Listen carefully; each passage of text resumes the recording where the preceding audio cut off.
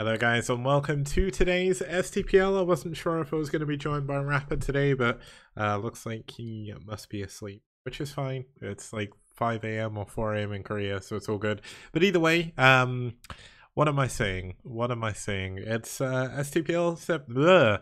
Oh my god, I haven't been casting enough. I need to get back into like the 3 day a week casting because I'm completely out of it now. But we're in the semi-finals. We are in the second quarterfinal today. No Rapid today, I don't think. Castami is. He may turn up a little bit later. I'm not too sure. But as always, you're up at European time, so it still amazes me that you managed to do this. Like you were up yesterday watching. What was on yesterday? The LA LAN. You were up watching that like 5 a.m. Korea time. I just don't get it. I don't get how you managed to do it, man, but it's all cool.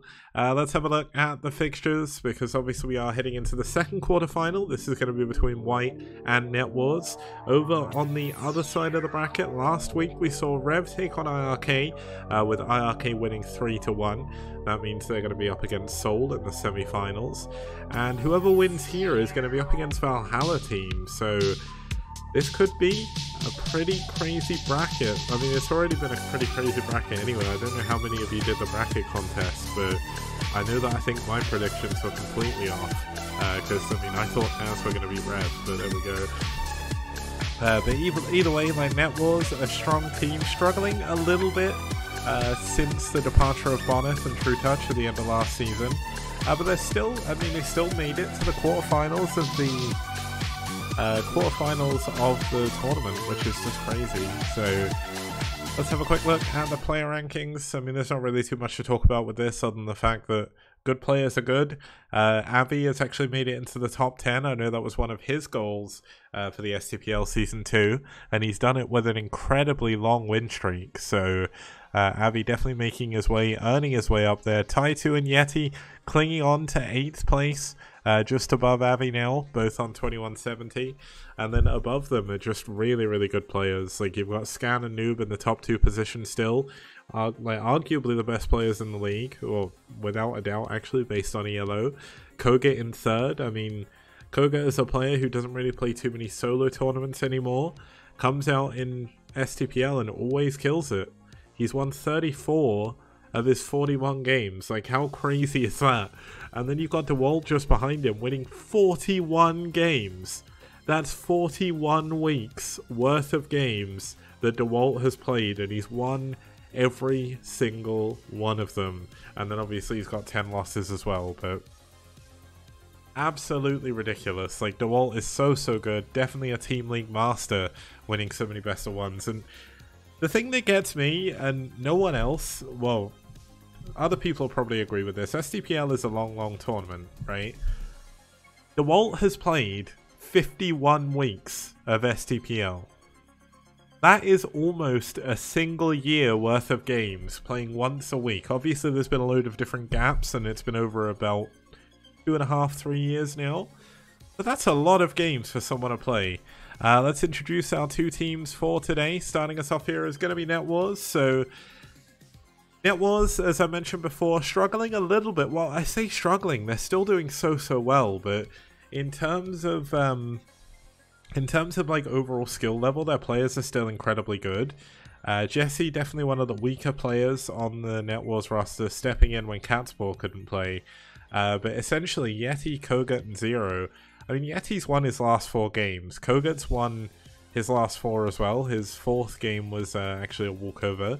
Then you've got Zero winning his last 3 as well. Like, that's so good.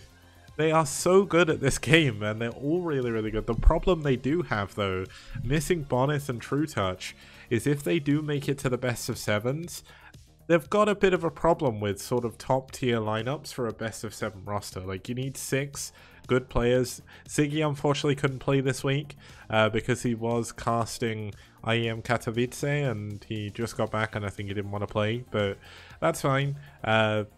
Still, regardless, a very strong lineup for them now. Of course, White Clan, one of the other strong teams, the STPL Season 1 semi-finalists, and White Clan have got one of the biggest rosters I've ever seen of any single team in any game.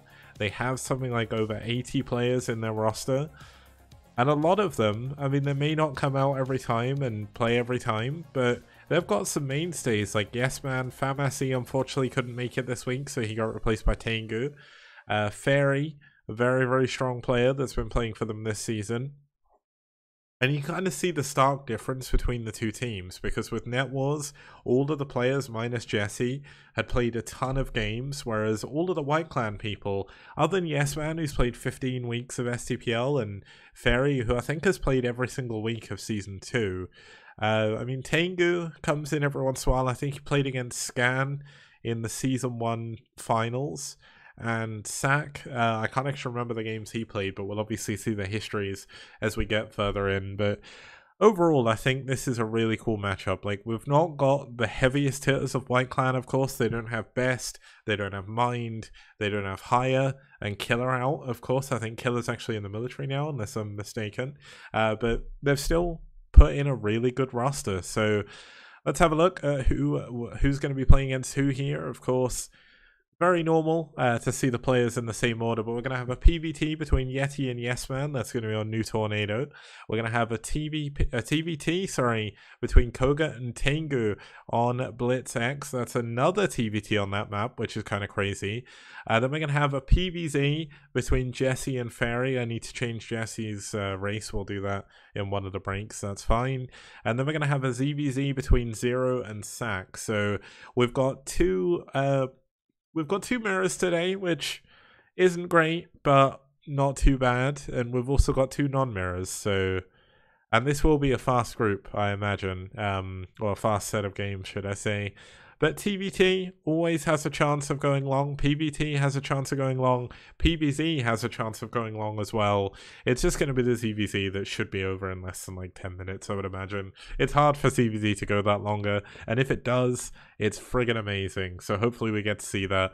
Let's have a look at our first couple of players here. Starting us off for NetWars is going to be Yeti. Now, in case you haven't seen the new production so far, Yeti is, of course, his actual self now, rather than the Russian one.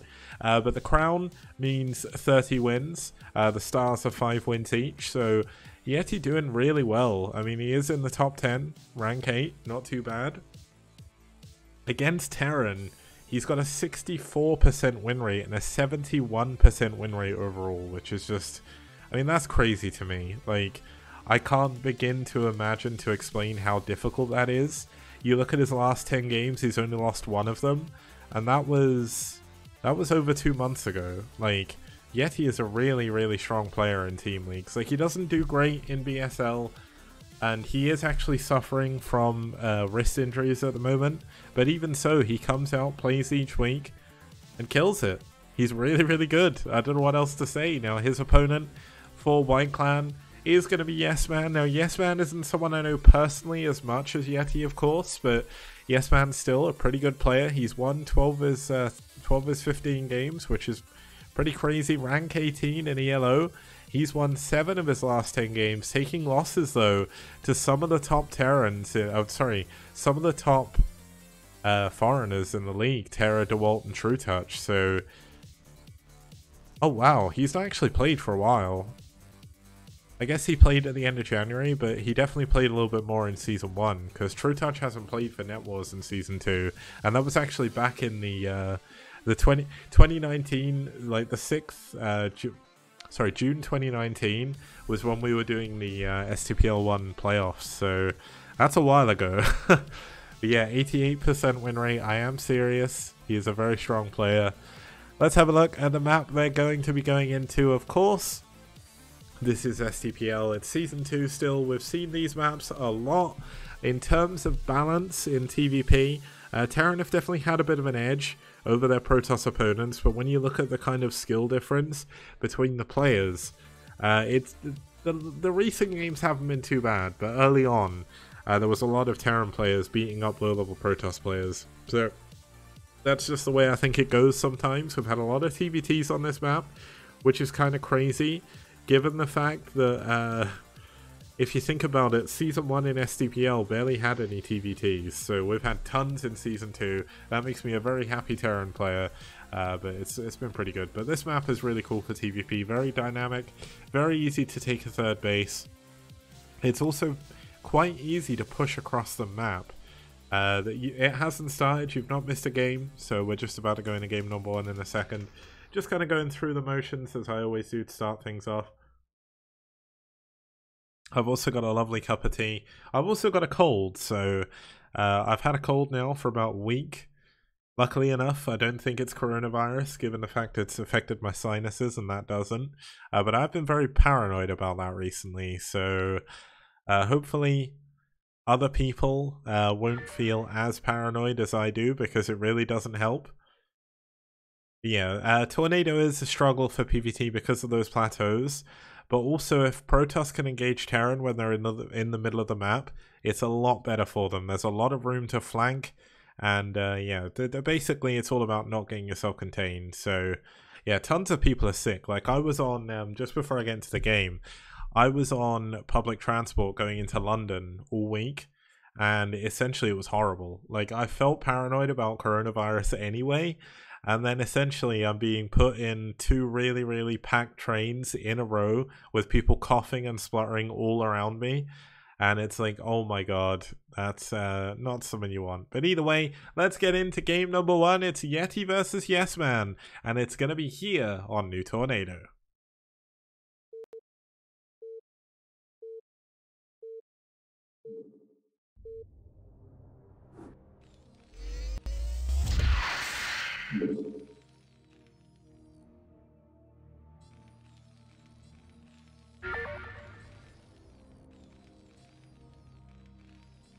Okay, starting us off here in the bottom right hand corner, we do have the yellow Terran fighting for White Clan. It's Yes Man. His name, if you put White's full clan name in, is just way too long. White Clan Yes Man. Also, that sounds very bad. Castamuse, I know, let me try and explain this simply. The White's name is not good in English. It sounds very racist. So I try not to use their full clan name, but they've been a clan since 1998, so they're not going to change it. But we do have, in the bottom left-hand corner, the red Protoss player fighting from Poland. It's Yeti for NetWars. So PvT, it's been a while since I've casted. When I say a while, it's been 7 days, which is, I'm getting kind of stir crazy not casting, but these are 2 strong players, as Castamuse says, which is really good to see. Hopefully it means we're going to get a little bit more of a macro game, but one statistic about Yeti that a lot of people may not know, if you only really follow the BSL, if you don't follow the STPL too much, especially Season 1, given how ridiculously long it was, Yeti was one of the few players who took down Bjol for Seoul in a macro game. So Bjol, in case you don't know who he is the player who got into ASL Season 6 and 7. He fell in the round of 24 both times, I believe, but he is still an incredibly strong player to be able to make it that far. Now, Yeti took a PvT off of him with carriers after about 40 minutes of non-stop crazy action. So that was Yeti before he had his wrist problems, but Yeti has been taking it a little bit easy. He doesn't play as much these days, and he rests his wrists on off days, from what I understand. But essentially, when he comes out in the STPL, he still puts on a spectacle. A lot of the time you'll see him go from Reavers into Carriers. That's kind of his thing. Carriers, I definitely see, are a little bit better on this map compared to Arbiters, but Arbiters definitely do have their place. Now, the reason why I say that about Carriers is I feel like your main is incredibly exposed from around the outside. You can also, let's just reveal the map, I'll just show you what I'm talking about. Essentially, you can sit your Carriers here, or you can sit your Carriers here. You can expand to this base. I've seen players put shield batteries on here as well, and you just constantly assault the main. So very difficult map for both players actually, because there's a lot of like shenanigans both teams can get up to. Now, One other thing about this map you may not know is the minerals in the natural. I think they're double of a normal natural, so you'll see they've got 2,000 minerals. The minerals in the main start with 1,500, so the naturals last a very long time. Now that does benefit Terran a little bit more, given the fact it does give them the option of going for more vultures without any worry of mining out super quickly, and it allows you to stay on 2 base for a while. But even with Protoss, they do get the benefit. They get extra gateways, they of course get extra zealots, and if they do go carriers, it's a lot of extra interceptors just off of your first 2 bases, which is definitely a little bit better. Usually carrier players need to get a third, or they kind of mine out a little bit too quickly to make it work. But on this map, it takes a lot to mine out of that natural, so I don't know if we're going to see that come into it. We've got an expansion coming in here for Yes Man. Off the back of a factory, he's going to be able to mine expand. Very normal these days. Meanwhile, Yeti is going into 2-gate Power Goon, actually. So 2-gate Power Goon lets him go in for a little bit of pressure early on. Allows you to put a lot of pressure on that bunker at the front, which can be very annoying for Terran. And it's also going to help him a little bit because he'll have plenty of Dragoons to be able to deal with any possible vultures getting behind the mineral line. But if he gets all of these, he gets all the Marines, so this bunker is completely worthless now. This is Yeti's very typical early game aggression where he doesn't have much, but he gets a ton done with it. Look at the amount of mining time that's being wasted here. Now the Zealot obviously does go, the Vulture, sorry, does get out, which is going to cause Yeti some problems when the mines start coming in. But Yes Man is taking a ton of damage here. This is definitely what NetWars need in this series to start them off strong. But oh! Okay, only one of the mines goes off. It only hits one of the Dragoons. He does manage to snipe the other one, which is incredibly good. There is finally a Marine in this bunker. Does need to be careful of the mines, but he's going to run past. He knows there's no mines there. Staying in range of the bunker. Very questionable decision, though. Going to be taking a ton of damage on these Dragoons. Does manage to take down another one of the Vultures, though. One of them heading down into the natural of his opponent. A lot of SCVs actually being taken down, but look at this. The 2-gate Power Goon coming into effect here very nicely. Now this Dragoon is on 7 kills, about to get his 8. A tank is going to come in and ruin this Dragoon's day, but not without doing a ton of damage. The supplies show everything. 24 supply for Yes Man, 38 for Yeti, starting with a massive head start. Already up 8 workers as well, and going into his robo, doing a very, very good job so far. Now it'll be interesting to see where Yes Man takes it from here. Okay, it does look like he's going to go for a drop. Now this can also be used for a Wraith. Dropship first is usually more normal. But what you got to remember in this game is Yes Man has already lost about 3 Vultures, so you don't have the sort of stopping power that you would normally have with that drop, because the drop comes out very quickly. You already have the 4 Vultures, and you also have additional ones to run into the natural when speed is done. And that's not something he has. Like, speed is very, very far from being completed here.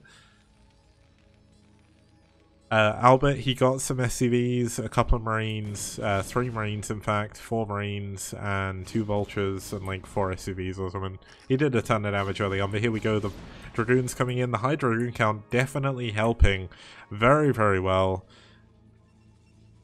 Now, Yes Man is going to have to try and make something happen here, because you don't necessarily want to start off from behind against Protoss like this, but you can already see Yes Man's SCV production has been a lot more steady than Yeti's probe production. Yeti definitely cutting a few probes here and there to get his gateways out, get his observatory up. Now, there is mines over here blocking the possible 3rd base, but if he is going to go into carriers, going for this base would actually be a little bit better, although it is incredibly close to your Terran opponent, so you do need to be careful.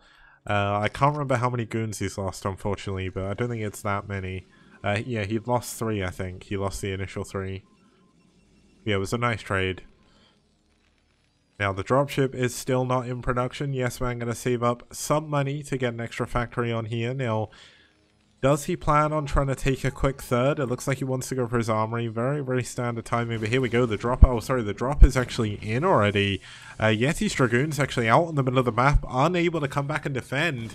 This is not a good look for Yeti here, as he is going to be struggling a ton dealing with these vultures. Oh, no, the mine! Oh, that could have been bad. Okay. Right, we have a Dragoon at the bottom of the ramp. The probes are safe.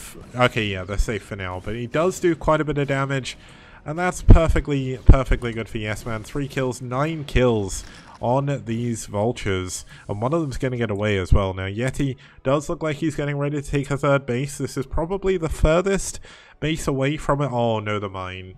He had an observer there, and he still ate the mine. That's a little bit unfortunate. But yeah, that definitely evened up the situation in the game. Yes Man going to be feeling good about that. He knows now that he can expand to his third on location, which is exactly what he's going to do. And he's going to get his third the same time as the Protoss player. Now, looks like we've got a couple of scans going in. One of them checking the production. One of them checking the natural, I think. One of them checking the main. And just overall, he is just trying to see everything that's going on. Now, another vulture getting dropped off in the main. Unable to do too much. The Dragoon's definitely in a better position now to defend. But really, moving all of his Dragoons out in the middle of the map there caused a ton of problems.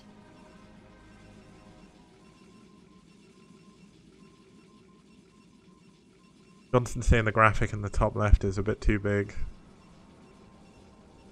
I can make it smaller, but I didn't think it was a problem. If it is too much, I'm going to be changing it slightly anyway for Season 3, so we'll probably keep it as it is for now. If I try and resize it now, it's going to mess up the effect in the fade and stuff.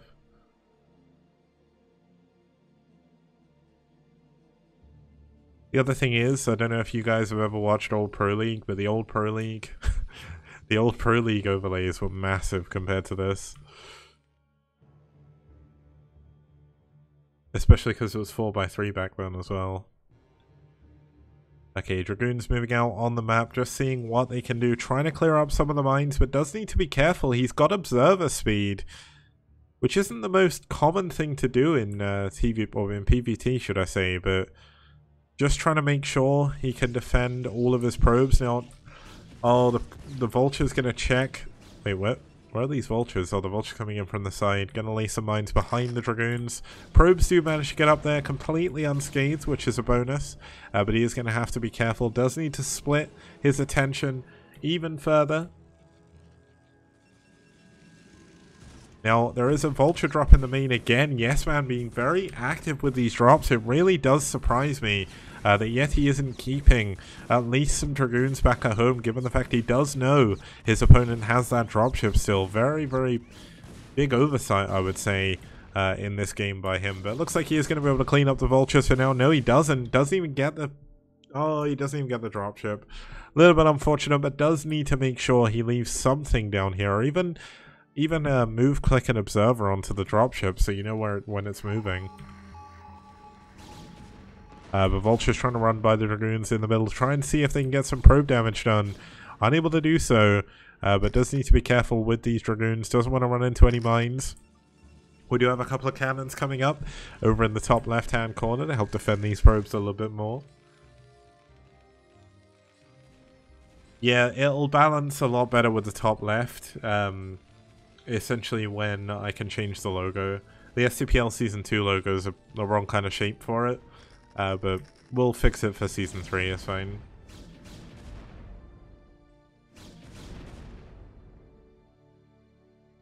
I might even redo the top left overlay. It was kind of something I threw together, wasn't completely happy with, but I thought it looked good, so I kept it. Now, we do have a lot of tanks here. +1 attack is done. +2 is on the way. Good time here. We've got 1, 2, 3, 4, 5 factories with vessels coming in as well. Third base is up. The third gas is about to start running as well. Now, Yeti looks like he wants to come in from above here to try and get some damage done. He's going to be able to clean up some of these mines, but he is not going to be able to deal with these tanks. The Vulture's actually getting the Zealots out on their own. Not a position that Yeti wants to be in, and no speed on those Zealots yet. Leg speed still not done. Now, Yeti is still in a pretty good position in this game, although he is slowly starting to fall behind in supply, so does need to be careful.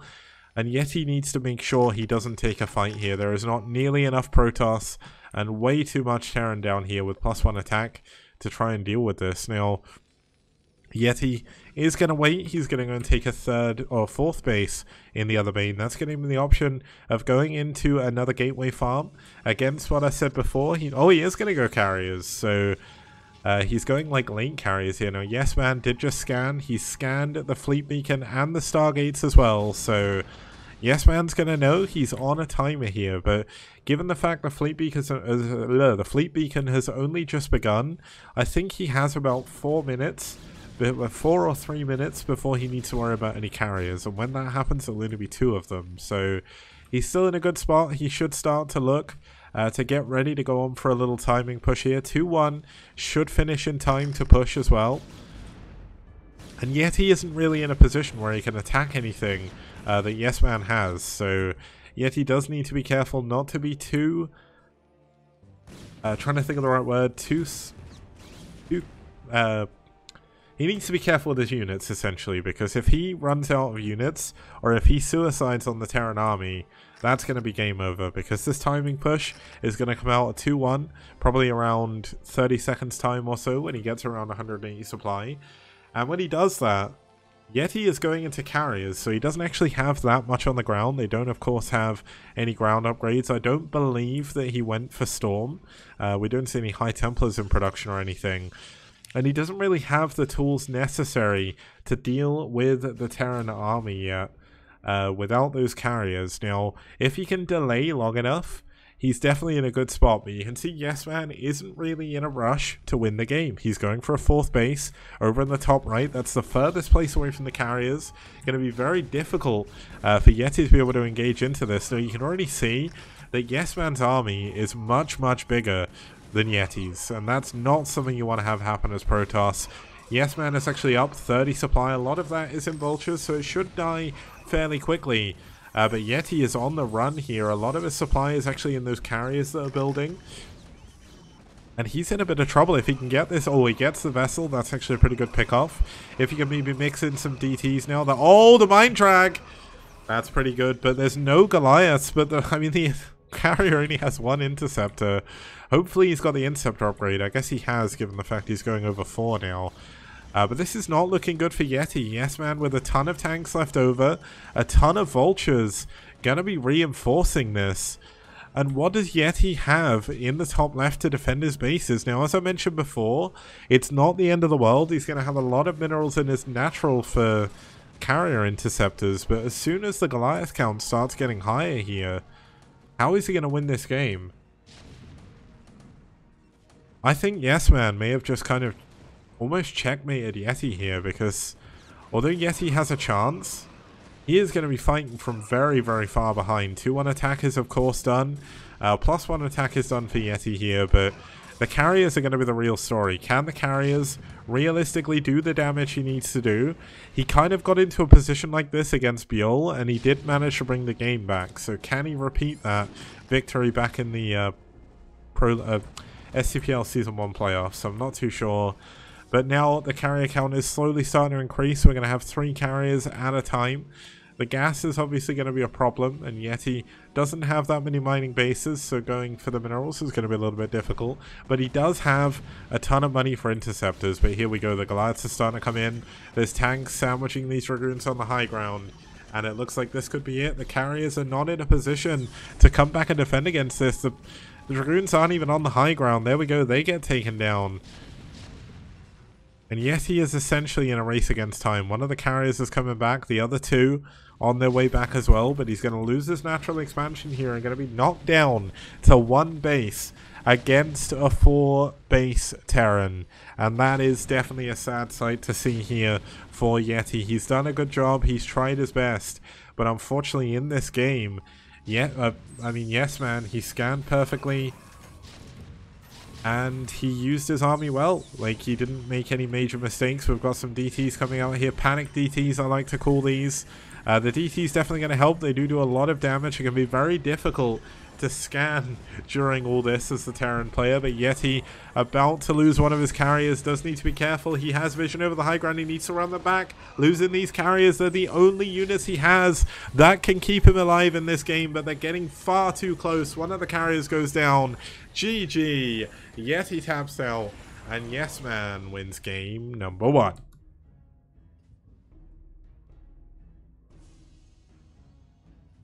So one thing I will say about that game is Yeti tried his hardest there, but unfortunately he played it a little bit greedy, going for a very quick 4 base and going for very quick triple Stargate carriers. Unfortunately, if that doesn't get scouted, that is an incredibly strong thing to do. But if your opponent scouts it, they are just going to push, and that's what happens when they do. So I'm going to go for a quick break, and when we get back, we'll see game number 2. It's going to be a TVT between Koga and Tengu. See you guys soon. Outstanding. Rock and roll.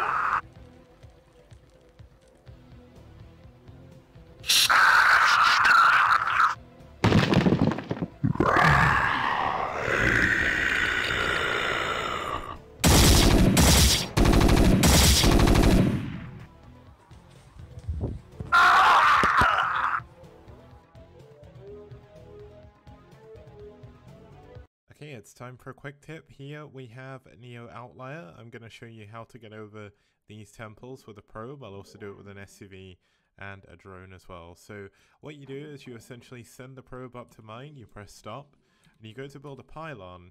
Now you build the pylon underneath you, so essentially it's going to push you, then you spam right click, and all of a sudden you are through. And here is the same trick with Terran. There's a couple of ways you can do this. One of them is you build a depot, and you essentially cancel building, and you just spam yourself through. You have to be kind of stuck or either on the building in the temple or there. But you can cancel that, and just to show, you can do it both ways as well. Okay, now there's a way you can do this with just 2 workers, which is the only way Zerg are able to do this. You can also do this with Protoss and Terran as well. So essentially, you get both workers lined up here. You mine with 1 worker, you send the second worker to mine just behind it, and you hit stop. It can be a little bit finicky, so don't worry if you don't get it first try.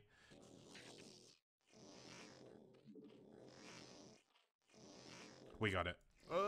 No we didn't. Yes we did. Okay, so that didn't go perfectly. You can do it a lot better than that, but it does take a little bit of practice. So just keep trying, and you will eventually get it. And you'll find it actually has quite a lot of uses in various different maps.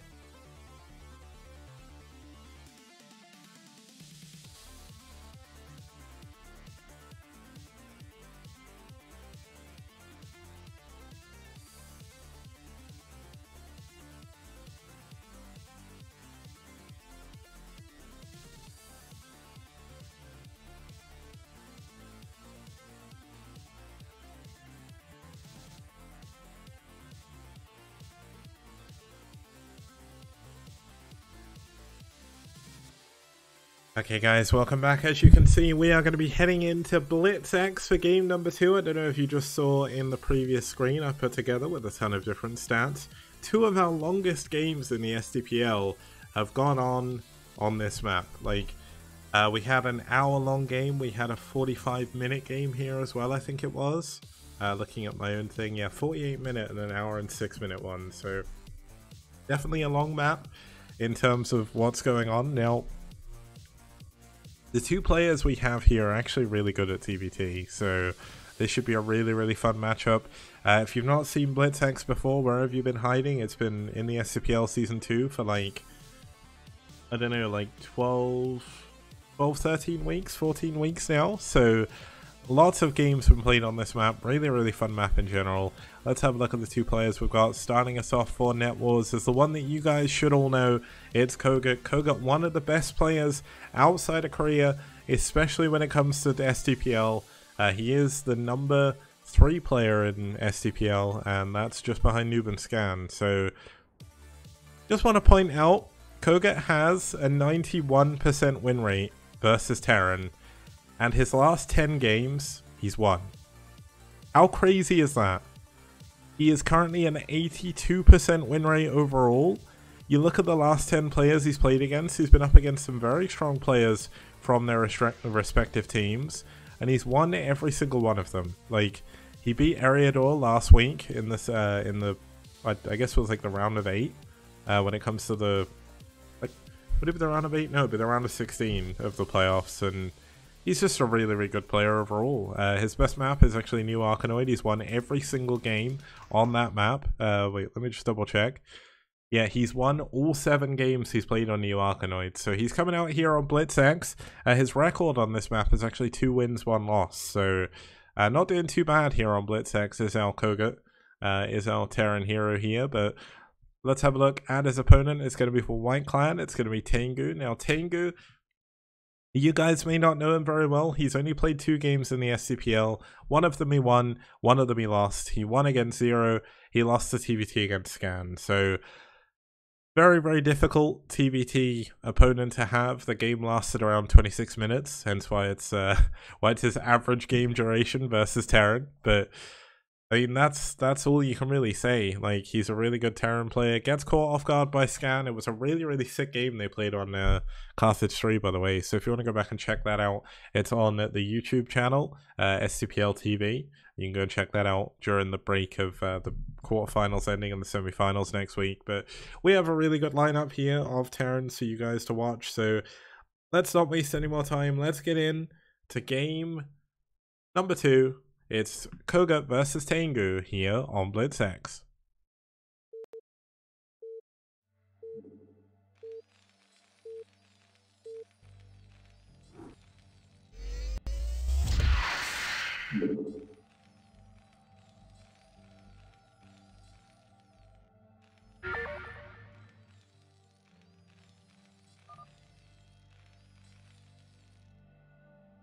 Okay, starting us off here in the top left-hand position, we do have the Orange Terran fighting for NetWars. It's Kogut.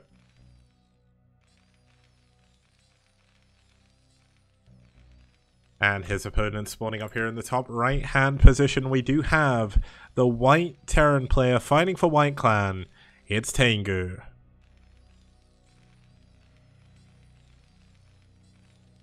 Now, it is TVT on BlitzX. This map is incredibly easy to split down the middle. We've seen it many times in TVT here. One of the stats I actually want to put together for sort of Season 3 time is I want to get a list of, like, the average, like, an actual list of, like, the total duration of time spent on the map. I actually have put it, but not on the overlay. So in BlitzX, there has been 10 hours worth of games played, 11 hours actually. The total game duration on this map is this. So I'm going to paste it in chat. That's how long people played on this map, and you know what most of that is? Most of that is TVT. We've had so many TVTs on this map. Definitely a great map for it. Very easy to split down the middle. There is the kind of funny X in the middle, which makes it very hard to push through anyway. And there's also an island base around here, which is essentially impossible to take in TVT. So essentially both players can get a maximum of 4 gases.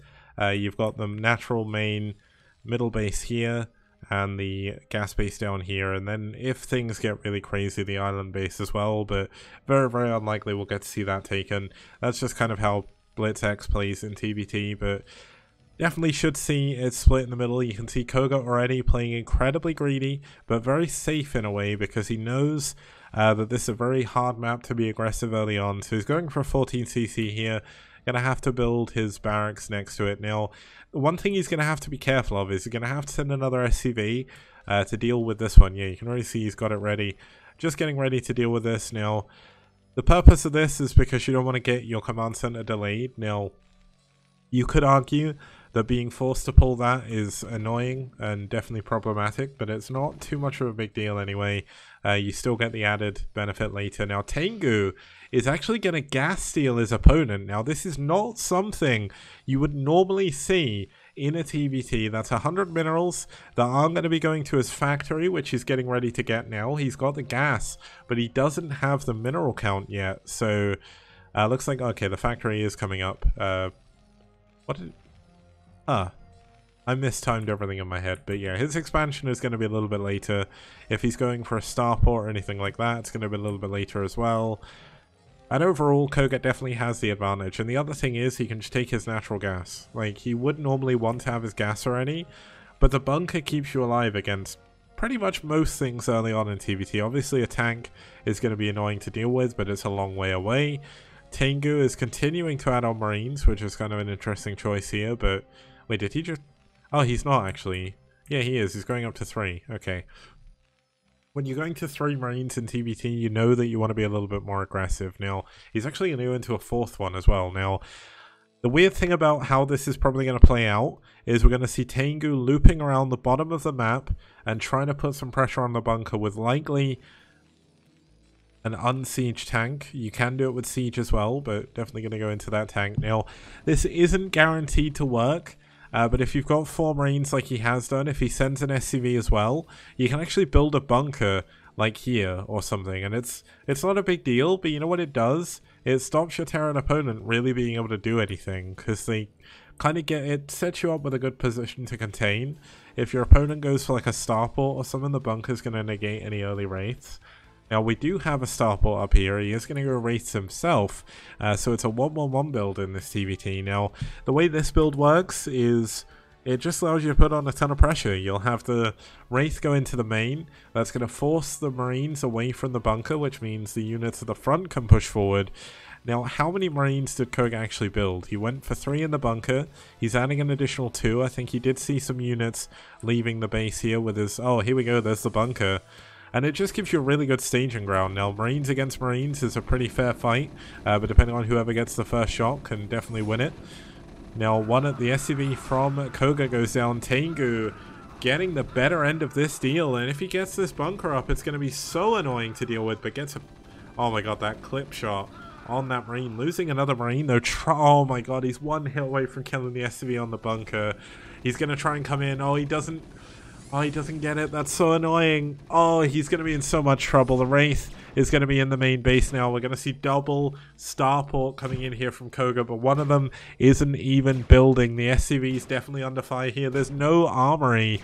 There's going to be no armory in production either, and he's just lost all his anti-air. This is single Wraith.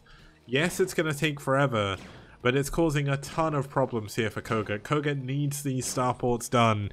We have 2 tanks, 3 tanks coming down here on the bottom. I didn't see if he got siege mode, but his gas is quite low, so I think he did. He still doesn't have an expansion. The command center only just now coming up. And this is looking bad for Koga. If Koga can hold on to this, it's going to be ridiculous. Siege mode is done as well. Look at this. This is crazy. How is he going to deal with it? He's going to pull SCVs. SCVs are very strong against siege tanks when they can't do anything. So that's definitely going to help him out. The bunker going to be very annoying here to deal with. But yeah, one of the tanks goes down. Both of the tanks go down. That's only 2 of 3 though. Where the hell is this tank getting himself stuck? I didn't even know you could go behind this sign. But looks like the bunker is being used, or the barracks is being used to soak up the bunker hits. Now there's 2 wraiths over here, an armory trying to go in the hidden part of Koga's base. This is a mistake. He's going into an add-on first. Oh, there is a wraith out here, but oh, he does need to be careful. Doesn't want to lose it. Oh, cloaking! Cloaking is done. And he's got no answer to this. He's got no academy. He's got no engineering bay. How can Koga hold on to this? Oh my god, he's pulled the Marines. He's got on top of the tank. This is really, really good. He's going to get another siege tank. Tengu only on 1 gas for the time being. His second base just finishing up here. but the Cloak wraiths are going to be so annoying. The Comsat is done, but Cloak is not done from Koga, and every single wraith that comes out here is going to go down. It's 3 wraiths against none. There is absolutely no chance of Koga dealing with anything here. Now Goliaths are coming in. We've got Charon boosters coming in as well. But Koga is in so much trouble. The one benefit he has is, yes, he's lost SCVs, but he's been on 2 expansions for a very long time. Now the Marine's coming back, trying to help out, do a little bit of extra damage. The Wraith energy is very low, and he is eventually going to be able to clean this up. He does have a scan, which he doesn't want to waste. But looks like the Wraith's going to come over here into the natural. Now the one benefit Koga has behind this is, of course, if things keep going the way they're going, he is going to be at a deficit, but he's got a worker advantage. He's got a supply disadvantage, but he does have an advantage when it comes to Wraiths. Like, he is going to be on double Wraith production. Tengu has stopped and going into a dropship here. So if Koga continues building those Wraiths, Koga could swing this back. It's going to be very difficult. It's very unlikely that Tengu is going to get too much anti-air, given the fact he already has the Wraith advantage. And the game is kind of normalized, because neither player at this point can really kill each other. Looks like Tengu getting it ready to go for a drop, likely over into the main base of his opponent. Dropping off on this island could be a very good staging point. We're going to get this expansion as well. Just getting ready now. Koga's got a lot of units out the front. He does have turrets coming in as well, which does, of course, help out. Now, here comes the dropship. Can he snipe the dropship with his Wraith? It's going to be difficult. He does see it, I believe. Okay, there we go. We're going to have a cloak by his opponent. Oh my god. There's no scanning available for Tengu. Koga's going to be able to get the dropship. Oh my god, this is so good. This is such a good move by Koga to be able to do this. The counter cloak, even when Tengu knew it was coming, he didn't have the economy to build the academy to deal with it. So this is definitely looking really good for Koga right now. Obviously with the economy advantage, a massive one as well. Now I do wonder, can you walk a Marine up that? That's so strange. Is that a ramp? No, I guess it's not, right? No, it's not. They're everywhere. That would have been really weird if you could. Yeah, but Koga going back into Cloak is actually really clever, and he's going into Valkyries as well. My favorite. Valkyries are the best units. I love them. Now, the one problem with Koga building his armory out here is it is incredibly exposed to pretty much any drop. So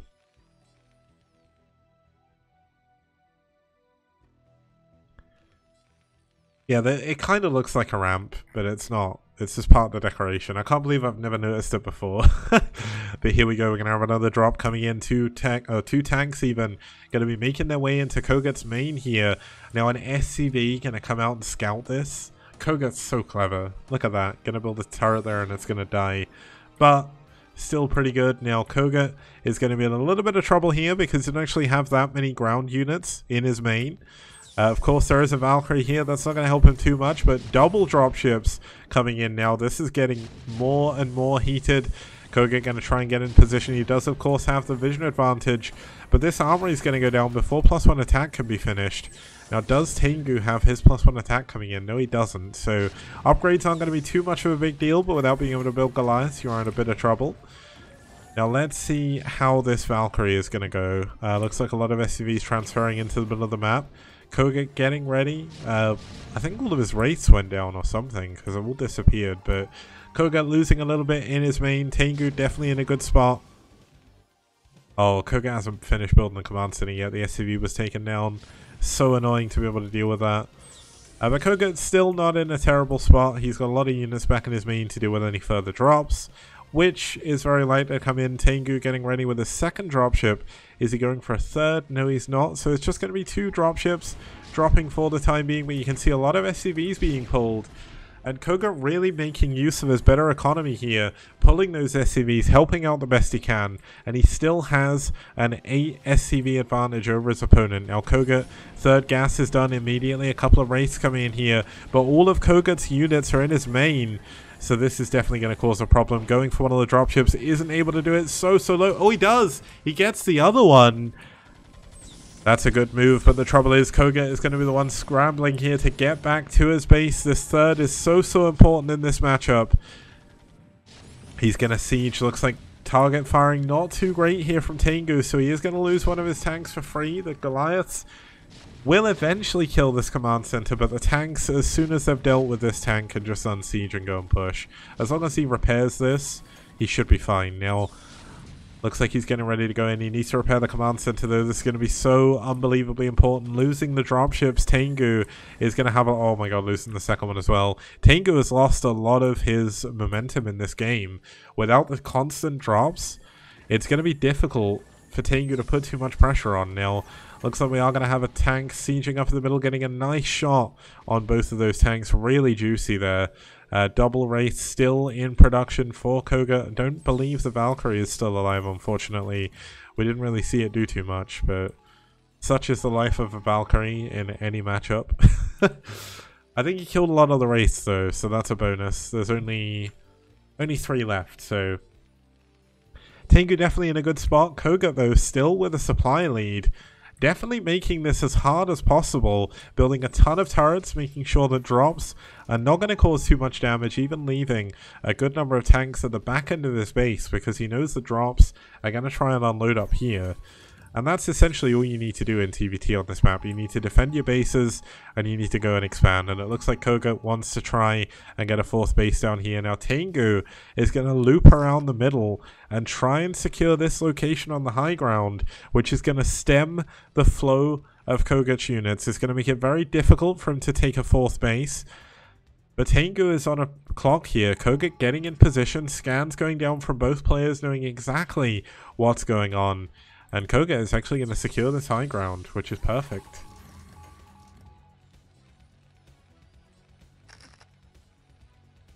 It looks like Keebs or Kebez is seeing there's been a lot of supply blocks going on in the game. I mean, it is a pretty tense TVT. Supply blocks in TVT, yes, they are important, as in any matchup, but things can be so slow in TVT that even if you're down like 50 supply, your units are so strong that you can still hold on. So it's not the biggest deal. He does, of course, still have the worker advantage, but does want to eventually stop on workers, because one of the problems you can run into, in TVT especially, is you overbuild workers, then you lose in the tank count. Now, let's check what's going on for both players. We've got 5 factories here for Koga, for Tengu even. We've got 3 for Koga, still continuing with this double factory production. But the upgrades, I think, are favoring Tengu right now. +1 attack is almost done. Oh, Koga's actually double. Oh my god, Koga's going straight into ship weapons. Koga is essentially saying, you are going to win the ground war. I do not care. I'm going to go BCs before you and win that way. He's going to have 4 gases soon. That is exactly the amount of gas you want for a BC. And given how easy it is to defend your locations on the map, going for the double ship upgrades is actually incredibly clever. It gives you such a good advantage leading into the late game. Now, I don't see the science facility yet, so we're going to be a while off being able to get the physics lab, which is obviously an important... Ah, here it is. He's hiding it. This is even better. Now, if he goes ghosts, I'm just going to be happy. Like, no, okay, so it is going to be a physics lab. But physics lab's good. This is a really, really nice place to put the physics lab as well. It's out of scan range, essentially, and pretty much you won't ever be looking there with a scan, because there's no reason to. It's very good to put starports there as well. It's out of your main base. Now, both players are still scanning around, trying to see what's going on. We see Koga scanning the units on the map, trying to decide whether or not it's worth trying to push forward, but given the fact he is kind of giving up the ground game, I'd definitely say it's better for him to just sit back. It does, of course, lead to some pretty kind of slow moments, which isn't too bad. Now, look at that scam from Tengu. It just... Oops, sorry. It just missed the physics lab, which is not something you want to be in. Well, it's not something you want to do, essentially, because you need to know when your opponent's going for battle cruisers. Now, if he scans and sees the starports, he should know, given the fact they all do have control towers, but it's not beyond the... Okay, I was going to say it's not beyond the realms of possibility that he could just be going for a ton of dropships, but no, I mean, it's definitely battle cruisers here. Now, Tengu did actually go back into dropships, but didn't really get too much. He's actually gone into mass Valk as well. This is 3 Valkyries. This is a ton of gas. And honestly, they're good against mass rates, but when you're up against BCs, they basically tickle the battlecruisers. Like, Valks are not good against anything with high armor. They're definitely better early game against Wraiths and Muteless, but as soon as you get carapace and armor upgrades, if you're behind in ship weapon upgrades compared to their ship plating, your Valks are not going to do anything. They're going to die almost immediately. I mean, the good thing is they do take out any Wraiths a little bit better, so you can't really mix them in. Now we've got triple battlecruisers coming in. Both, this is really cool. Like, it's entirely pointless to do this, but if Tengu scans now, he's not going to see the proper BC count unless he scans perfectly in the middle here. Okay, now it doesn't matter. I thought that was, like, intentional. That would have been amazing. Not necessarily, Vigo Stars. If anyone's wondering what he said it makes it so you have to split the BCs. They do such little damage, it doesn't really matter. It's kind of funny how little damage they do. BCs have incredibly high armor, though. I believe they have 2 base armor, is it? So they have 3 base armor and +1. So they're on 4 armor. And Valks do 6 damage per rocket. And look at this, the Wraiths are microing down the... Oh my god, Koget's Wraiths are so fun to watch. He is so good at Wraith micro, it's really cool. Now he is going to lose all those Wraiths, but it's not necessarily a big problem because he wants that supply for BCs anyway. Killing all the Valks is definitely a problem. Now triple dropship is going to be strong, but let's have a look at the great wall of turrets here from Koget. How on earth are you going to get dropships through? I'll tell you, you're not going to. Now, Tengu has an amazing position out on the middle of the map where essentially he's saying, if you go ground, you can't break through, but that doesn't matter. Koget isn't going ground. He's happy to sit back. He's happy to sit back and wait. His bases are going to mine out a little bit quicker, but he should be a little bit more efficient with his supply.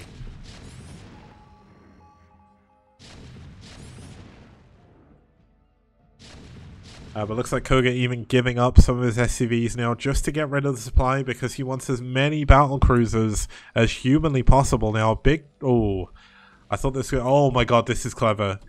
Look at what Tengu's doing. He's going to send the engineering bay in to eat all of the shots from the missile turrets. Okay, he's not. He's given up.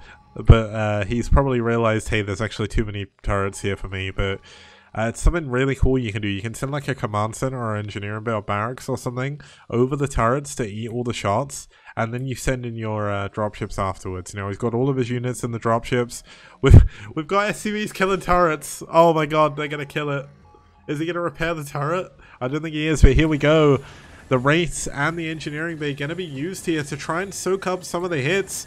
But these units are going to drop in hell. This is not where you want to be dropping off. The battlecruisers coming up as well. All of the dropships go down. And Koga in an incredible position now. He's up 40 supply on his opponent. He's got 6 BCs already. There's another 3 halfway done. This is where the tables flip for Tengu, because Tengu is going to be low on gas, high on minerals. He's trying to go into BCs himself. He's only just now getting the Yamato upgrade.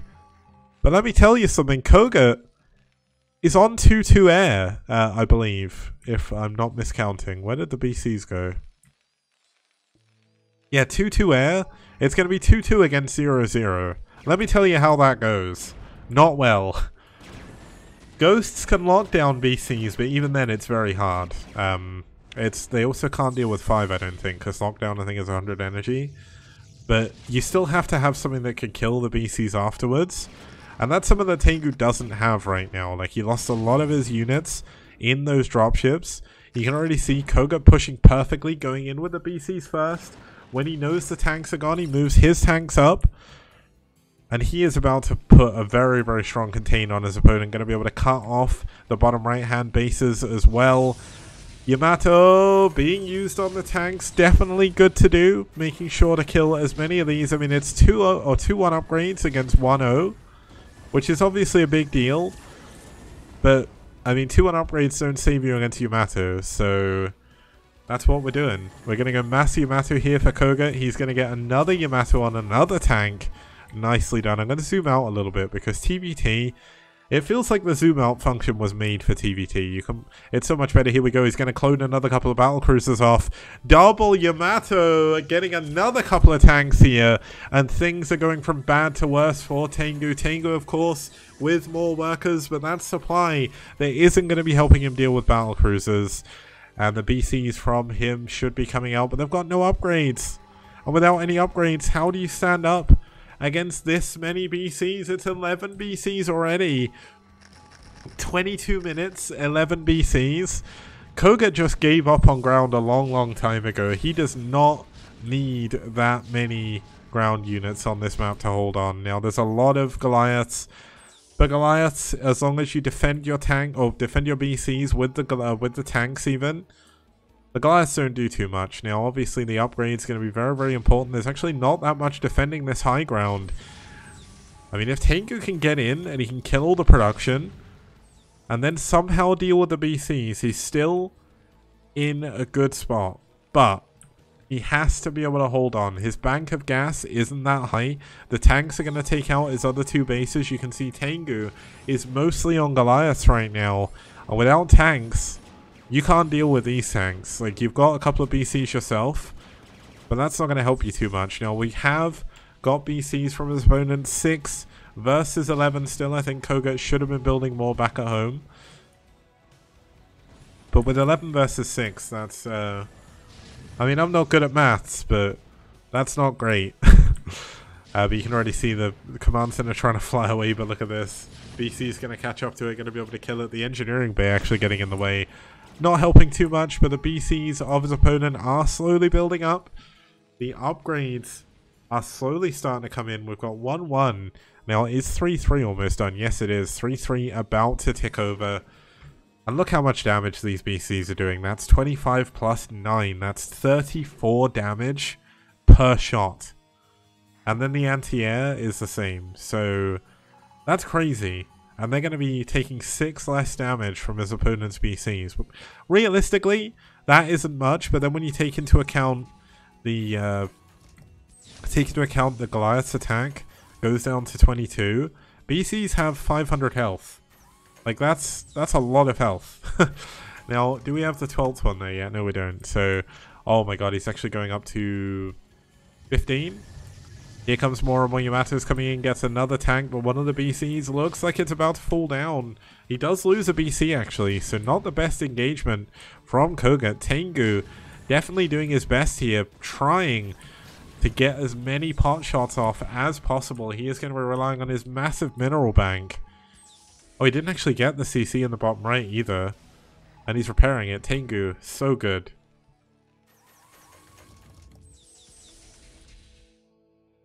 STPL is Kal-El, aka Superman's dad.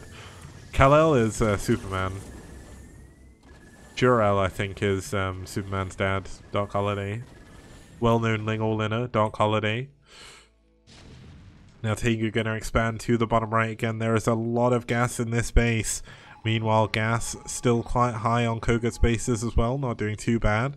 We still have a good number of BCs in the back, but look at this. Tengu getting more and more BCs himself. He has the additional anti-air with these Goliaths, but Koga...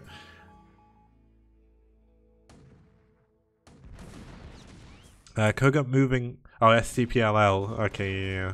Nice. But looks like the... Oh my god, the tanks are going to give themselves away. But look at the Yamato getting 1 BC immediately. A lot of the Goliaths have gone down. And it's down to... Why can't I count? 7 BCs against 12 again. In fact, I think there might even be more here. Yamato going to continue to come out. There we go. GG. Tengu knows he has nothing left. There's tanks down in the bottom right killing everything else. And what a great TVT. Koga pulling it back 1-1.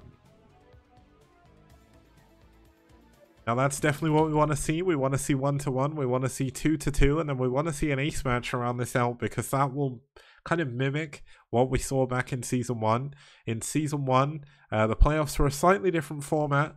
Essentially, in STPL Season 1, the semi-finals and the quarterfinals were best of 3, best of 5s.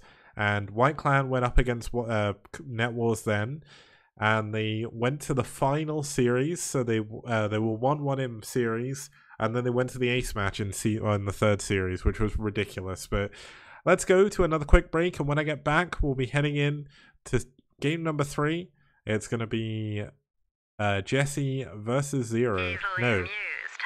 Thank you, Chava, for the sub. MFW, my sub is recurring now. I need to hit 12 months. Thanks, man. Really, really cool. Let's go to a quick break. Jesse is going to be playing a PvZ up against Fairy. This could be one of the more single-sided, one-sided games of the series, but hopefully it should still be good. See you guys very soon.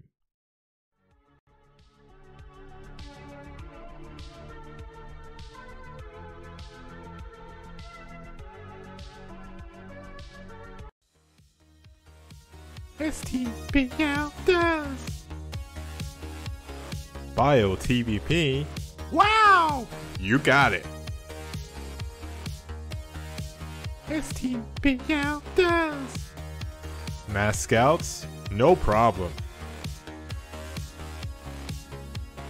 Broadcast 3 nights a week on Monday, Wednesday, and Friday, 2100 CEST.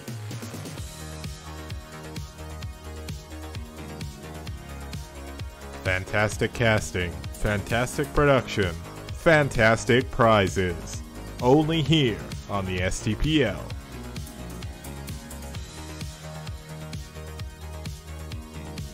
Did you know Reavers could be this radical? How did these lings even get here? All I know is that's one dead base. STPL does. Wraiths, Valkyries, Carriers, and Corsairs. Forget about it. You won't see that anywhere else. STPL does. STPL does. STPL does. STPL does. STPL does. DT's doing game-ending damage? Name a more iconic duo.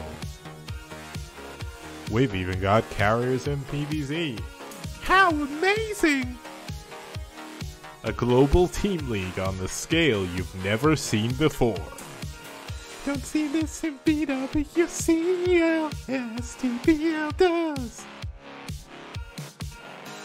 All that and more, only on this amazing 64-bit STPL. What BWCL don't. Impressed? I know I am. Why not support us on the link below? Patreon.com/kicks. But act fast. It's a limited offer.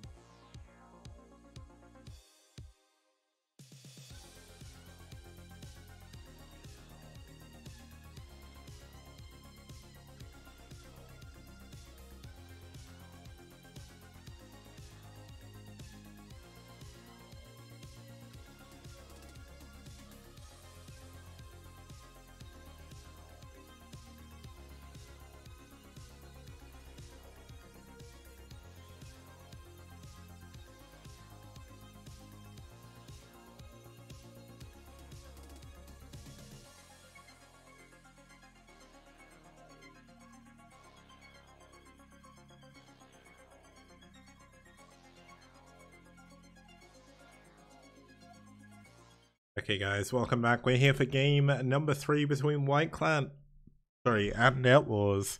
Starting to feel the horrible effects of the cold I've got while trying to cast, but that's fine, we'll get through it. Now, thank God the next game is on is on top versus bottom, because man, those colors are rough to see on the minimap. It's all good though. Luckily enough, we're here with some good colors. Now, so far we've seen NetWars and White Clan go 1-1. I kind of feel like, yeah, Koga's win streak in TVT is 10-0 now, which is insane. Just pointing that out. He's actually matching up with DeWalt, Noob, and Yeti, I think, for PvP win streaks, which is 11. Or is it Bonneth? Hold on. Luckily enough, I can look at it whenever. Yeah, Noob, DeWalt, and Bonneth all have an 11-0 PvP streak, which is ridiculous. Cold is not unironically coronavirus, thankfully. Let's introduce both of our players now. These two players, Fairy definitely a little bit more well known, but Jessie, kind of a lower level player. She's kind of CPL level, but still a very, very strong. She's mainly a Terran player, but does play Zerg and Protoss as well. She stepped in for Cat's Paw, so that's why she'll be here. She was playing Zerg in our last game against Castle, which didn't go as well, but this is going to be a PvZ this time, so I think Fire from Poland. Wait, what? Oh man, I got some of the flags around the wrong way. What it was, guys, was essentially I had to recode everything yesterday to put everything on there. It took me like 4 hours, and a lot of the flags seem to be around the wrong way. So Spire is switched with True Touch. So I know what ones are wrong. It looks like it's mainly the ZVZ ones that are wrong, actually. I'm looking at all of them. But regardless, looking at Jessie, I don't know too much about her. She streams a lot though, and she does a pretty good job. She's in my CPL team now. I think she's tier 0 and I'm tier 1. I'm surprised I'm tier 1, to be honest. I thought I'd be tier 2 now, but oh well, that's not too bad going into tier 1. Hopefully I'll be able to win a couple of games. I know there's a lot of downtime in between these games, by the way, guys, but we have got a lot of time to fill, given there's only one series today. Let's have a look at her opponent. It's going to be Fairy for White Clan. Now, Fairy, definitely a little bit more well-established in the STPL ecosystem, playing 11 games overall, winning 7 of them. And Fairy's actually an ex-Height Sparky's pro, which many people may not remember him because it was a long, long time ago that he played for Sparky's. It was a long time ago since Sparky's existed, but definitely a very, very strong Zerg player. Not had the best results. One of the biggest upsets I think we had was him losing to Essen on Neo Arkanoid, but that was Essen's patented 6-minute challenge build on Neo Arkanoid, where he just built a lot of lings and pushed his way through. But luckily enough, we're not going to see that on this map, although I must admit it's quite a fun build to watch.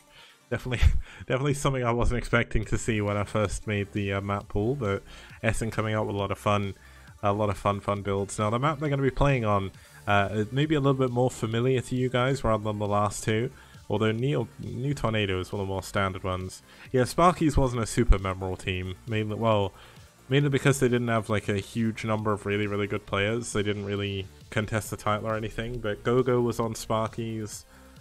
Up Magic, I think, was Sparky's as well.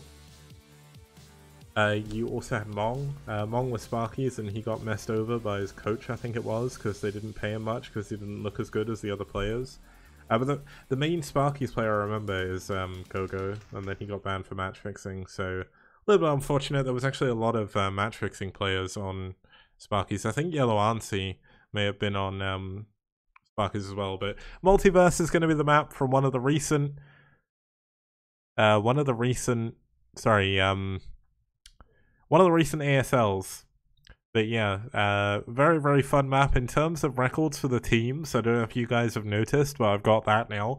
NetWars have actually won 5 of their games here, where White Clan have only won 2. So, and yeah, Later was on Sparky's as well, wasn't he? I forgot about that. Later, I think, was probably their best player, but I can't believe I forgot. Later was really cool. Lomo was on Oz, wasn't he? So it wasn't, yeah, either way. Let's get into game number 3. It's Jessie versus Fairy, and it's here on Multiverse.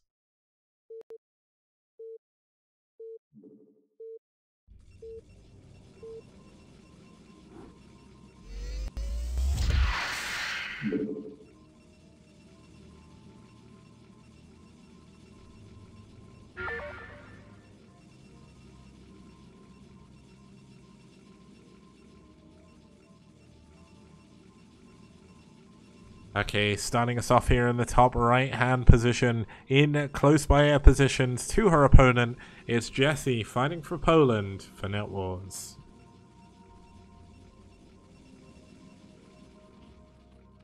And her opponent spawning down here in the bottom right hand corner, once again as I said, close by air, which is going to benefit PvZ for sure. It's Fairy fighting for White Clan from South Korea as the red Zerg. Meta, Luxury was on KT, wasn't he? At least I thought he was. I'm gonna look this up while we're in the downtime. Sure, Luxury was on KT. Oh, he was on Sparkies for 2 years and then moved to KT. I looked it up on Liquipedia. By the way, guys, shout out to our sponsor, Liquipedia.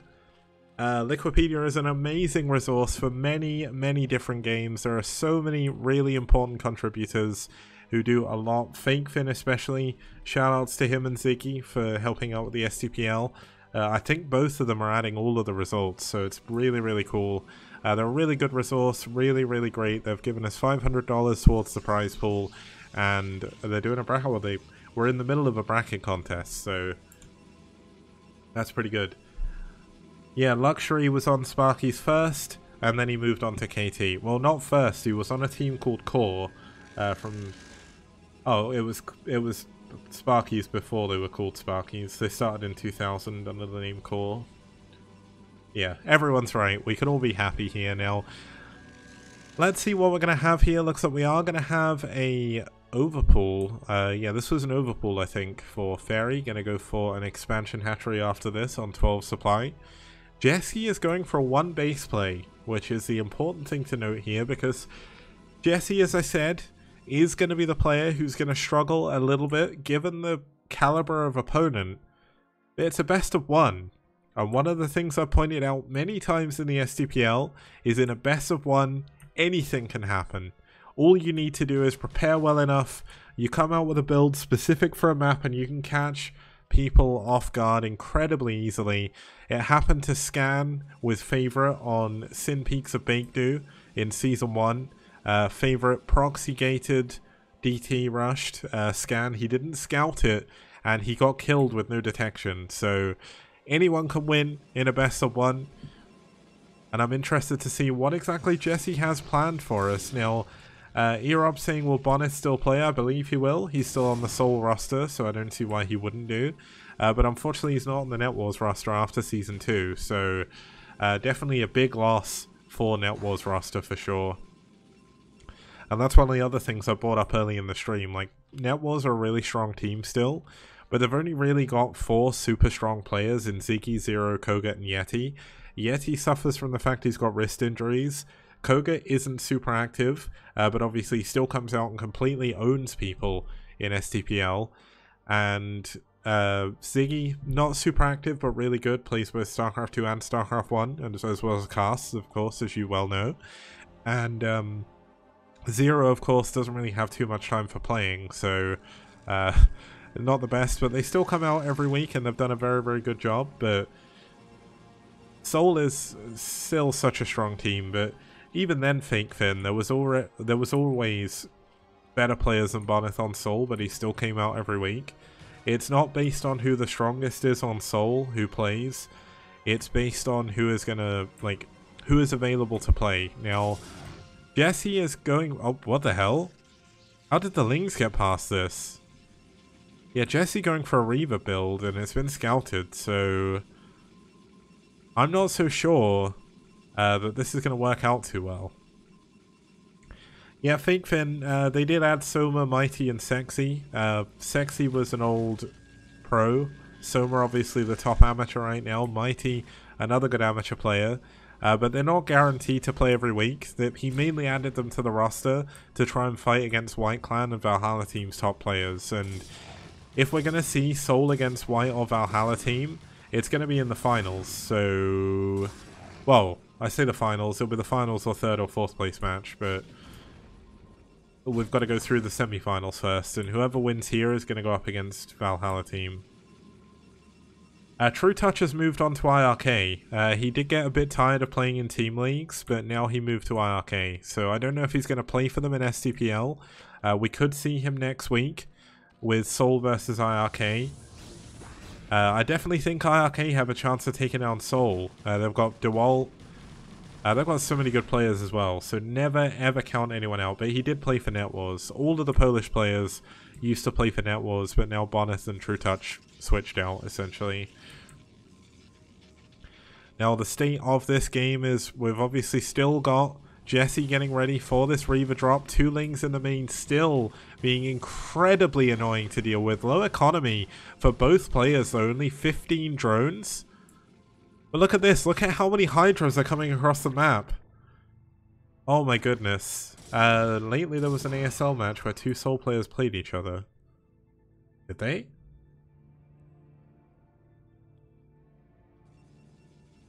Did Zealot play against Noob or something? No, Zealot didn't make it into this one, I don't think. But looks like the Reaver is going to be able to be used to defend against this, but needs to be careful, doesn't want to lose these. Jesse actually pulling a lot of workers off mining, not what you want to do. Seoul essentially do have 2 teams, foreign and Korean, but having them mixed together is better for everyone because everyone gets bigger. Everyone gets better. Like, one of the things I've noted in my interview with Tai2 is the level of play from the foreign players in STPL have done incredibly well. Like, they have done so much better than they ever did before. Oh my goodness. Oh, the shuttle goes down. I did think that this was going to be a little bit one-sided, unfortunately, for Jesse, but Jesse still coming out here, showing a good game, coming in with an interesting plan on our off race. And unfortunately, Fairy has just had the better of it at this point, I think. Now, the Reaver back in the main is going to help, but still.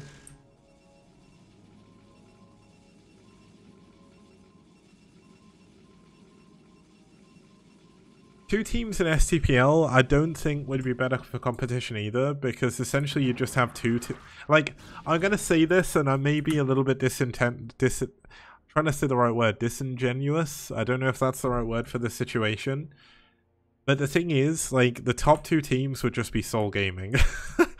Because, yes, they have strong Korean players, but they have incredibly strong foreign players as well. They've got Dandy, they've got Tai2, they've got Bonith, they've got, I know they added other people as well. They've got Babo and stuff like that.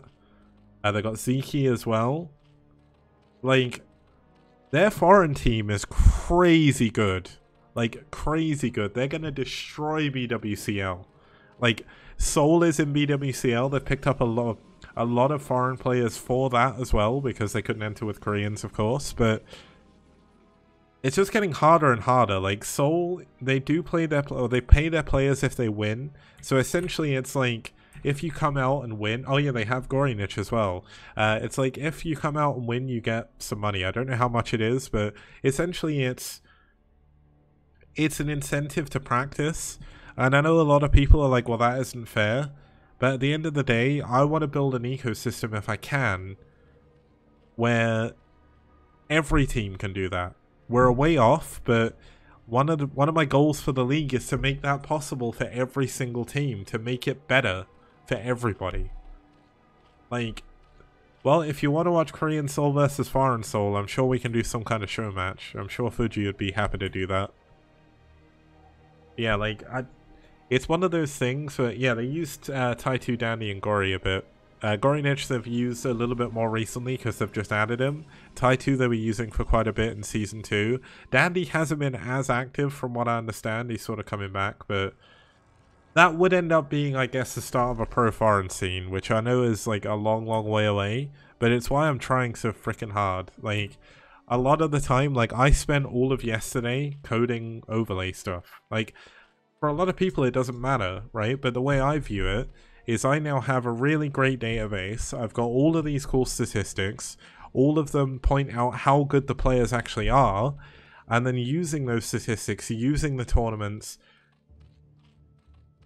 really does make me feel like I can build something. And it's one thing that I'm going to be working passionately to try and do over the next few years. Like, I don't know if it's going to work out, maybe it doesn't. We've got another sponsor lined up for STPL Season 3. They have brought out Mind the Best, yes, and Killer, yes. They did that against Seoul in round 1. And against NetWars in the playoffs. It's not Dildo King sponsorship. But unfortunately Jesse is in a big amount of trouble now. Looks like Jesse gonna try and go for a Hail Mary attack at the front here, but losing all of her probes in the main, definitely not good. Natural never actually started up. So this is going to be do or die here for Jessie. If she can break through, she may be able to win the game. But saying that, even if she can break through, she has nothing that can kill the Mutalisks, which is not something you want to be dealing with. There isn't going to be any minerals here to be able to rebuild the Scarabs. Looks like the Reaver's going to survive. Oh my goodness, that Scarab could have been juicy. But unfortunately, just with nothing to deal with the Mutalisk here, this is not a good position for Jessie to be in. The Dragoons killing the Mutalisk killing the Dragoons back in the main base. And the shuttle goes down. GG. And I'm not even going to answer that question, Meta.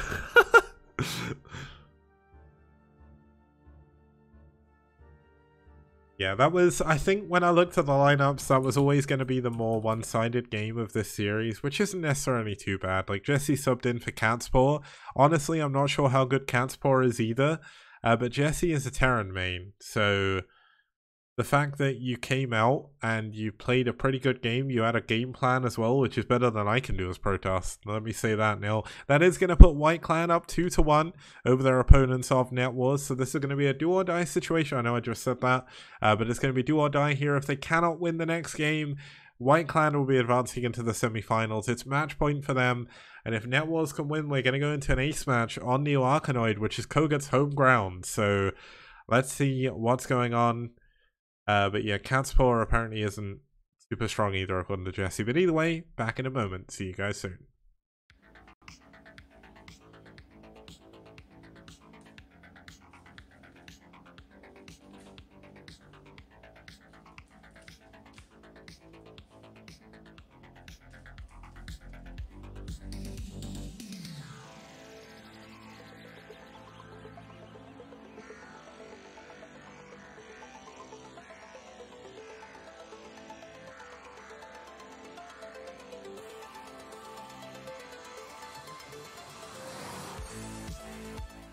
And people like Kix, for example, who has an encyclopedic knowledge of every map that's ever been released on StarCraft. And he's the map man! Skibby-dee-bee-dee-bee on do-do-do. Skibby-don-do-do-do.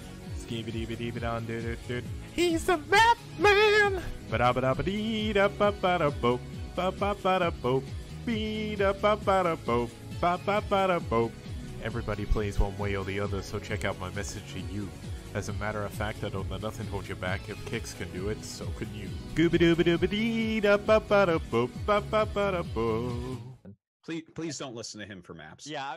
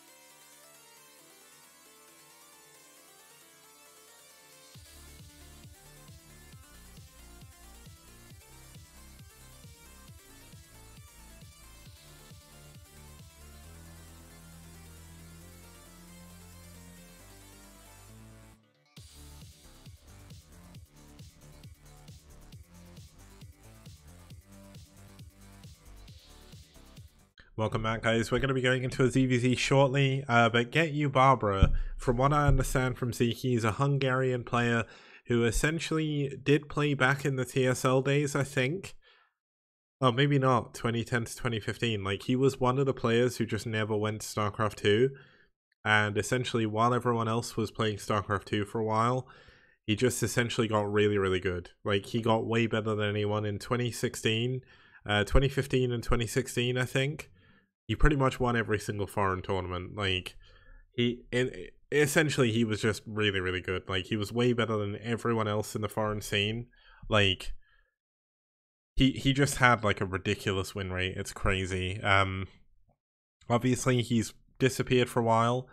But yeah, Fake Finn saying he's won like half of all the Defiler tours, and Defiler tour was going on for a long time. That's crazy. Like, I remember when I first started coming back to cast in like 2015, essentially Sale was telling me how good Sinky was, and I had no idea because I was kind of in StarCraft 2 for a bit. But he was, yeah, as Model said, he was like the first person essentially to get really high rank on Fish. And he was beating pro gamers. Like, Ziki was incredibly strong. But talking of our incredibly strong players here, we're going to start off with the one, the only Mr. Bombastic. It's Mr. Zero.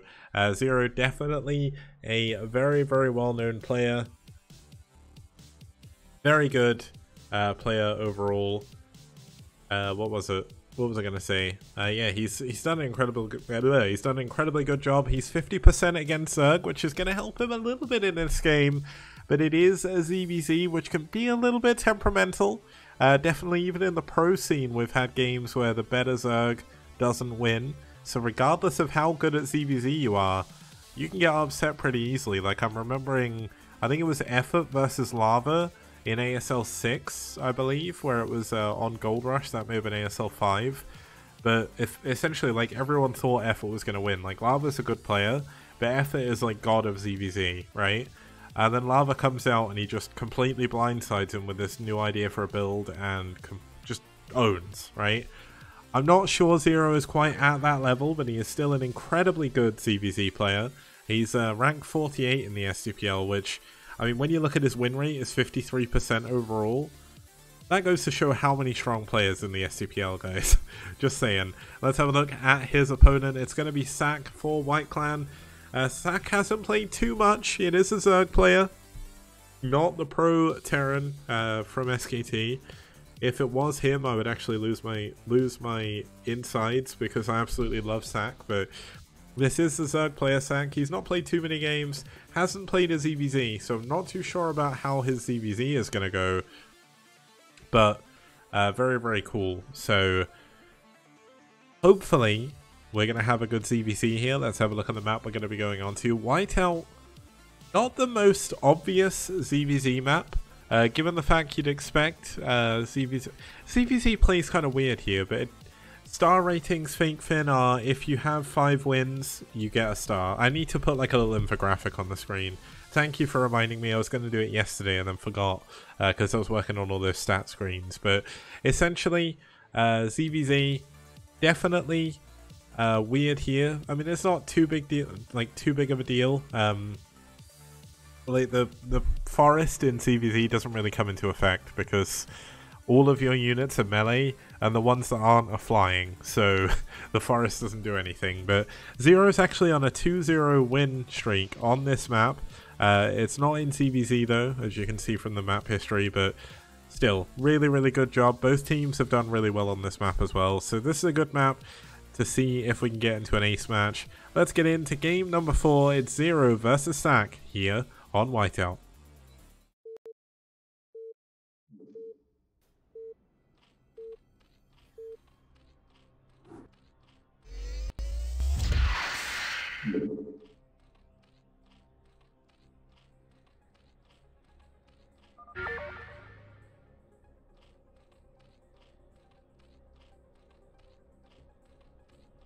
Okay, starting us off here in the top right hand position, we do have the blue Zerg player fighting for White Clan from South Korea. It's Sak.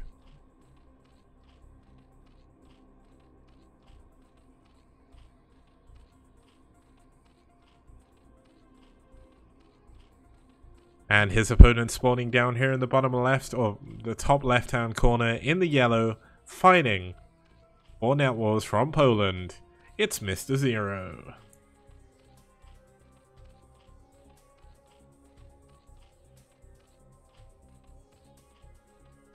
Okay, let's see what builds both of these players are going to do. Both of them have gone up to 9 supply. There's no spawning pools yet for either player. I'm very interested to see where they're going to go from here, because 12 hatch, not too surprising from Zero. He does like to play macros EVZ, if that's really a thing. But it's more interesting to see what Sack's going to do here, because does he know his opponent? Like, do either of these players know each other? I would highly doubt Zero knows Sack, but Sack has the ability to see a lot of Zero's old STPL games. Whether or not he does so is up to his pejorative, obviously, but a prerogative, should I say. Pejorative is the wrong word, but it's not the pro gamer Sack. It's not SKT Terranoff Racing, it's a different guy. Koreans really don't put much importance in their ID, but both of them are actually going to go 12 pool into 11 gas. So, mirror builds in a mirror matchup. Could we get any more STPL than that? I'm not too sure, but yeah, essentially I know that Tasteless and Artosis brought this up before in one of the ASL casts, I think, where essentially, like, I wish we could have Pro Gamer Sack. I want all his replays. Like, I just want them all. I've got some from CMSL. I still need to finish casting CMSL. I'm so sorry, Castamuse. If you're still here, I am incredibly sorry that I've not been casting it. I'm in the round of 16. It finished forever ago. Oh my goodness. Oh well, we'll figure it out. I'm off work soon, so we'll do something then. And if we get, like, contained back at home for coronavirus, then I'll do it then. Yeah, looks like we have both players going into a lot of links here. Not too much surprising going on. Oh, Castamuse is still there. I didn't call you, I was just saying I'm sorry for not finishing Castamuse season, well, Starlink season 2 yet. I'm very, very far behind.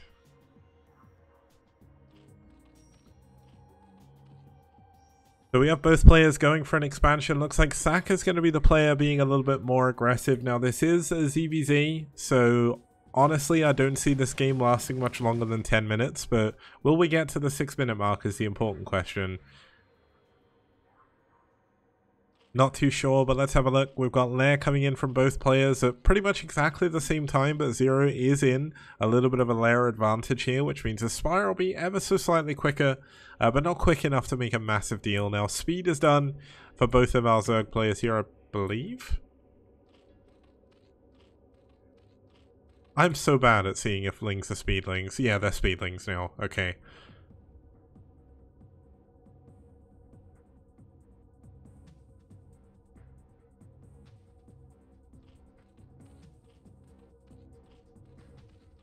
Now, speedlings obviously better than slowlings, so them both having speed is super important. Looks like they got speed at the same time. I'm really bad with speeds in Brood War. I don't know why.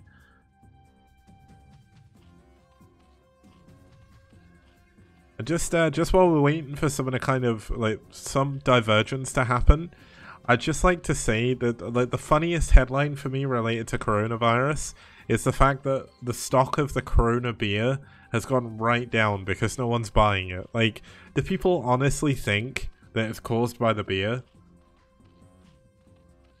Like, I don't get it.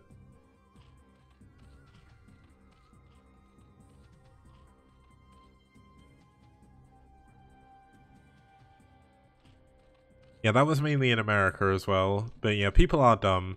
Like, there was a... The problem we've got at the moment as a species is we need to contain coronavirus, essentially, because it could get a lot worse. They're not smart, Rob. Italy have made a complete mess of this whole thing. Like, I saw a funny meme the other day of, like, people with a cold and they're, like, laying in bed with, like, a towel over their head and whatever, just like, oh, I'm dying. And there's, like, people with a coronavirus and, like, stepping on a plane. It's like, oh my goodness, why are people so unbelievably, You know what, let's just talk about the game rather than coronavirus. But either way, we are going to have a push in from Sak here. Can he manage to get some of these buildings? Looks like he may be able to take down the gas. And if Zero moves to try and defend this, he's going to find himself getting caught off guard. But this gas is super important. Lynx coming in from the top side, getting definitely a good engagement here. Zero in a lot of trouble. There's so many Lings left over. The Muteless are slowly starting to come out here. But look at how many Lings are on the way. Lings are getting into the main base. There's no Sunken. He didn't need a Sunken before. He's playing a little bit greedy here. The Lings are going to get taken down, but Sak is now at a 2-drone advantage, a 3-drone advantage, now 4-drone advantage. More and more drones going down. This could be the 6-minute curse enacting itself. But we've got, oh, Amulet's goes down to Scourge. You hate to see it if you're going to use that meme, but this is definitely a problem for Zero. Zero in a lot of trouble here. The natural expansion is under fire. Being down 5 drones is not where you want to be. More and more Scourge coming in, but great micro from Zero to be able to deal with this, but losing an Overlord as well. Not what you want happening. More and more drones going down in the main base. And Sak is pulling Zero apart here. But this is... yeah, Queen CCC is going to be his new ID. But this is not looking good for Mr. Zero here. Unfortunately, Mr. Bombastic is not looking Mr. Fantastic right now. He is in a big deficit. He's got a lot of Muteless, of course, which is... It is the vehicle back into a ZVZ. If he can strike now while the iron is hot, he's going to be able to get in and do some damage. But a lot of his Muteless are actually damaged, so... Let's see what his micro is going to be like. Obviously, ZVZ is all about the Muteless micro. It's going to be 8 versus 7. Looks like the better end of the engagement so far is going for Sak here. But, oh, nice Scourge coming in behind from Zero. But Zero losing all of his Muteless here. This is going to be game over, I think. Unfortunately, a sad exit here for NetWars in the playoffs of STPL Season 2. But GG. Zero taps out and Sak wins game number 4.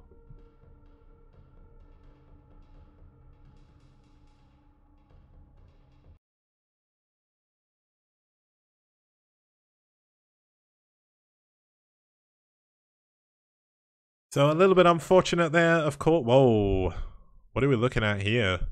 Not looking at the right screen, that's for sure. But Sak isn't the pro Terran, but Sak is really good at ZVZ by the looks of it. But yeah, this is unfortunately going to be the end of the road for NetWars in Season 2. They did struggle a little bit, as I mentioned, given the fact they lost both. They lost both Bonneth and Touch at the beginning of the series, but you know what? They still carried on. They still made it through with Yeti injured, and they made it into the quarterfinals of Season 2. They made it into the semifinals last time, but with essentially the amount of games they've played and the amount they've done. I mean, Koga is rank 3 in the STPL. Koga, I see you in chat, man. You're doing an incredibly good job in the STPL. Hopefully you stay in for Season 3. I know NetWars are a little bit unsure, given they've not got too many players right now. But if they do stay, look forward to seeing a lot more of Koga, I would say. Because Koga definitely the ace in the hole here for NetWars. And Radley left as well, but he left in the middle of Season 1. So that's not too much of a big deal at this point. But he's doing really good for Ash. But either way, great games played by NetWars. Unfortunately, at the end of the day, White Clan played the better series and they won. Why doesn't the cheer for NetWars trigger an on-screen pop? Do any of them trigger an on-screen pop-up? I didn't even know you could, but yeah, thank you so much for NetWars for participating in Season 2. You've led some amazing games. Koga, I don't know if you know this, man. I'm going to show this off. Look at your win streak in TVT. It's 10 now, man. You've got a 10 win streak going in TVT, so you have to come back. You have to come back in Season 3 regardless, because you need to keep it going. You're like, what? You're insane, man. You're on 10-0 in your overall games. No, you're 11-0 in your overall games, so you've almost got the highest win streak in the league, which is crazy. So, regardless, oops, wrong button. That is going to be the end of the quarterfinals for Season 2. We're going to have, let's actually head on over to the Obviously, this isn't up to date, but we'll have a look at it anyway. We're going to have White Clan moving on to face off against Valhalla team. IRK are going to be... what was I going to say? IRK is going to be up against Seoul, Valhalla team up against White Clan. And this is looking to be one of the coolest brackets we've had. Really, really good job by everyone who's been involved. Some amazing upsets, some amazing games. Radley versus Bishop, man. That's... like, what else can you say? Like, Radley versus Bishop was one of the greatest games ever. I know that was Ash and not Nails, but still. We are going to have some amazing semi-finals next week. Tune in next Sunday at 2100 CET as... well, not as always, but as always in the playoffs. It's IRK versus Seoul, Valhalla team versus White Clan. And I will see you guys next week. Have a very good morning, afternoon, or night. And stay the hell away from the coronavirus. See you guys soon.